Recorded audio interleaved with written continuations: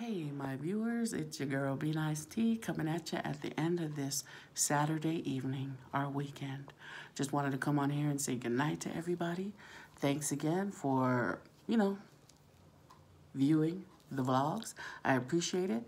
And today was a good day. Today, I did some laundry, and then I went and checked out Dave's Hot Chicken like I showed you guys today. Do I recommend it? I do. If you like hot chicken wings or chicken tenders, I'm sorry. It's good. You can get them in mild, medium, no spice, hot, extra hot. So if you like hot chicken tenders, you can go there. Their fries are good.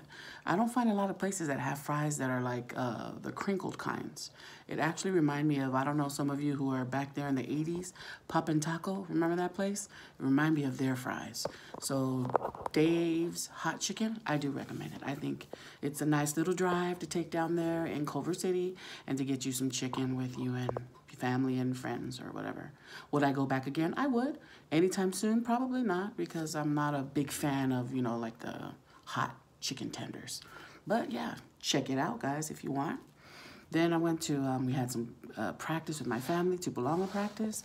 And then this evening was very nice. I was able to go to dinner with some old friends, and we were able to gather around and talk, chit-chat, and eat Korean barbecue. So it was a really good, relaxing day. And I wanted to come on here and share that today when I was doing my laundry, there was this Mexican man that came out of nowhere, and he was like, "Oh, good to see you, good to see you." And I'm like, "Oh, okay, thank you." And then he was like, "Put your stuff over here." And I'm like, "Okay." And I go, "I don't know how this works. This is my first time here in a long time, since COVID." So he was like, "Give me your card." He was speaking a little bit in Spanish. "Give me your tarjeta.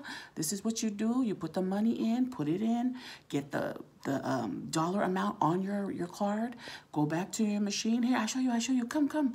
And he put it in for me, and then he was telling me to put my detergent in the actual machine and not in the slot above. And I'm like, "Okay, thank you, so nice."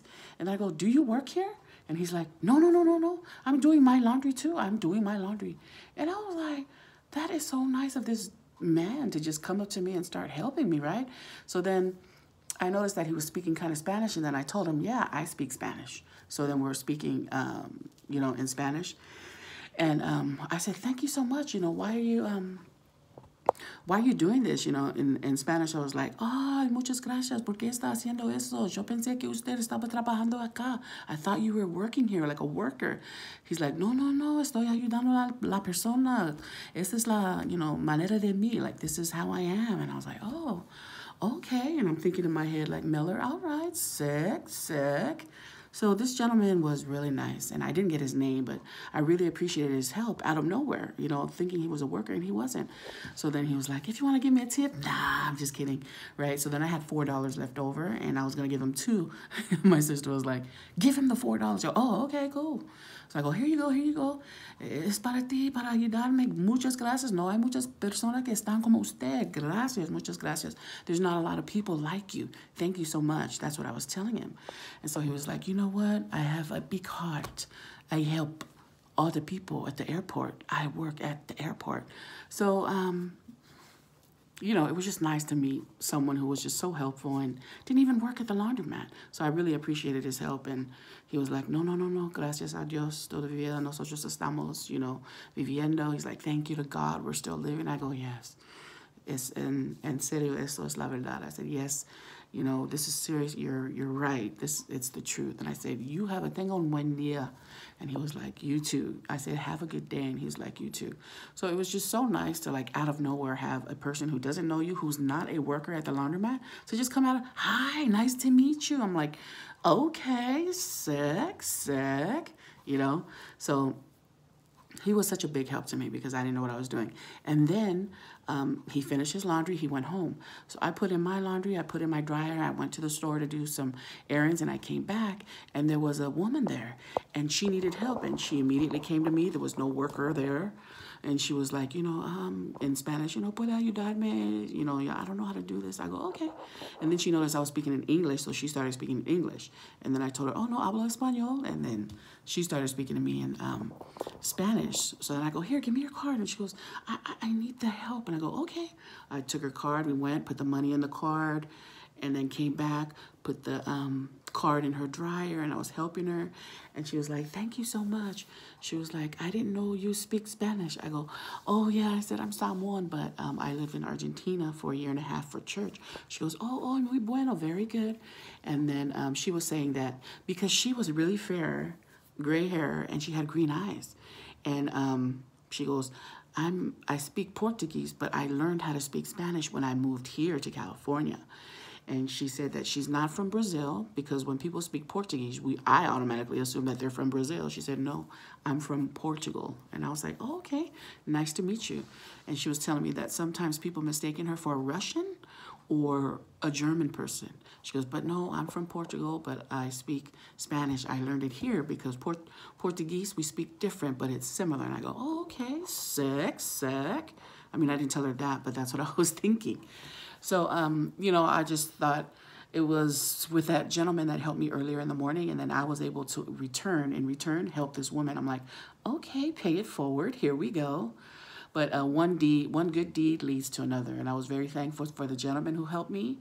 And then in turn, I was able to help this lady with, you know, her card and stuff because her English wasn't that good. I don't think she read in English, but she didn't know how to work the machine. So it just felt good to, you know, in turn, return the kindness, and that there still are, you know, genuinely nice people out there.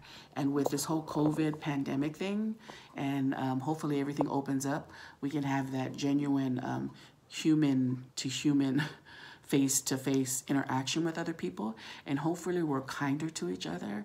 Hopefully during this whole pandemic, you know, being closed up, we realize the importance of other people, and we realize the importance of how much we as humans, we do need that social contact and that tangible contact. I mean, 6 feet distancing, of course, but you know, it's just in us, a human nature, to have that contact with other people. So I was really grateful that I was able to help this lady. It was a small act, but you know, nevertheless, I was able to help her and do a good deed.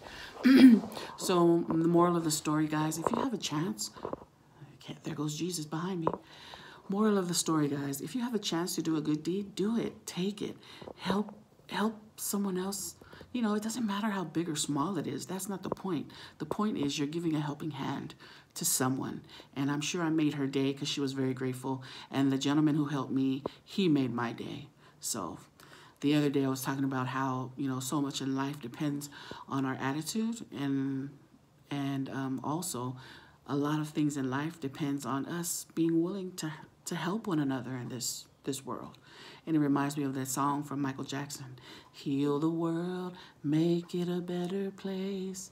So that's my message tonight, guys. I just, you know, felt motivated to share my experience, be it small, you know. It was indeed a good deed, and it ended my day very nice, and also the opportunity I had to spend time with old friends and connect with them. So everyone, have a good evening. Remember, connect. We're all humans. We need that social contact, that